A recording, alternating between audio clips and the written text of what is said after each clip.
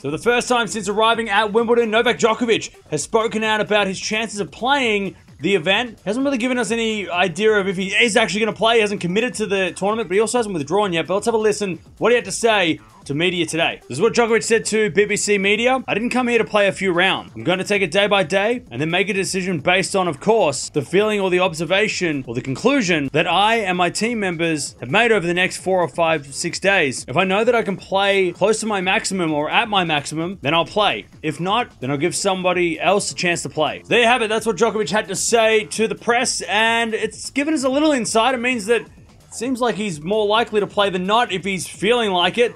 But he will give a chance to somebody, I guess, if he is not ready to play. And also, we'll do that before the draw comes out, hopefully. So the draw comes out on Friday. We'll probably be getting an idea of whether or not Djokovic is playing by then.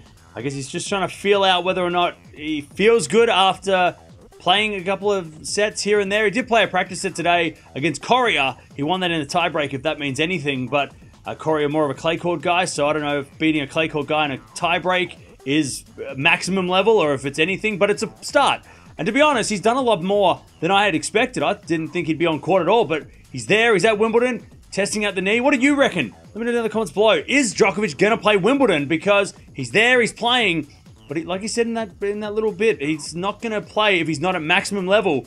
And also not ready to win the tournament. If he's not going to win the tournament, then he's probably not going to play. So I guess we'll see what happens over the next few days. But Novak Djokovic has spoken out for the first time about the knee and whether or not he's going to play Wimbledon.